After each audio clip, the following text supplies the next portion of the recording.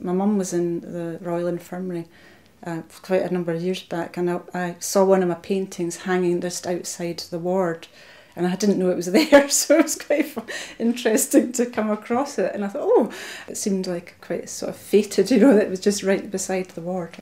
It was Zaragoza in Spain, and I was amazed at how all the windows were different sizes and shapes. They were all quite higgledy-piggledy, and it was quite sort of dilapidated as well, and there were lots of interesting bits of crumbling stonework. So I found I could get a lot of work into with a lot of detail and texture.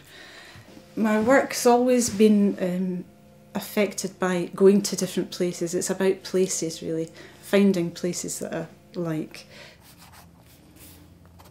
I was born in Edinburgh, and I went to school in Edinburgh, and I think quite a lot of paintings I've been doing over the years have been in Edinburgh, so it's run through as a thread through my work, but alongside travels abroad and in other parts of Scotland.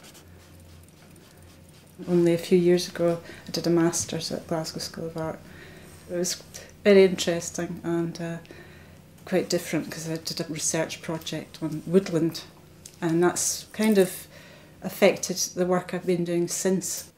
I went to Perthshire for 2 years in a row, and a lot of the more recent paintings have been from there, you know, because Perthshire's got a lovely woodland, and then the recurring theme of the teepee in the woods and different other elements of dwellings or man-made things like the gate in the woods.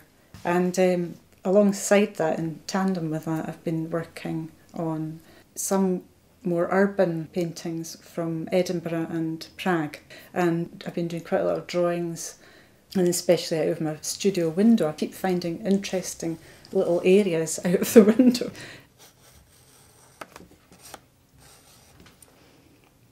This sketchbook's from a few years ago, and these are all of woodland, mainly from Edinburgh, like the Hermitage and the Water of Leith, and sometimes about the canal, some of them, Union Canal, and so it's little bits of portions of looking through along pathways. So it's sort of like catching people in the gardens like that. And the chimney. And now there's quite a few that I've done a series of the window, from the window, somebody standing waiting with bags to go somewhere. And I've done some bigger ones as well, but that's the bottom of the chimney with the cars. It's just cars parked outside and the traffic which is still there. I'm quite interested in finding little areas of the landscape, and I'm not really generally not attracted to big vistas, you know, and I tend to like to find little corners that are a bit intriguing and maybe have a bit of mystery about them, where you're wondering there's sort of something not quite. I don't like things being really spelt out. The composition is the most important thing for me. I see something that I've got to feel it's right, the composition of the shapes and the colours and everything, and focal points. So its composition is very much driving what I do. I think I'm quite interested in the idea of getting lost in a painting as well.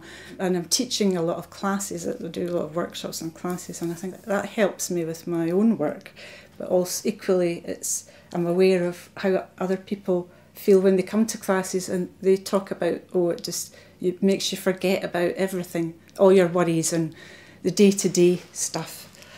It gives you a bit of somewhere to go. It's like somewhere to go in your mind where you can have a bit of respite from all the, you know, ups and downs of life, I suppose.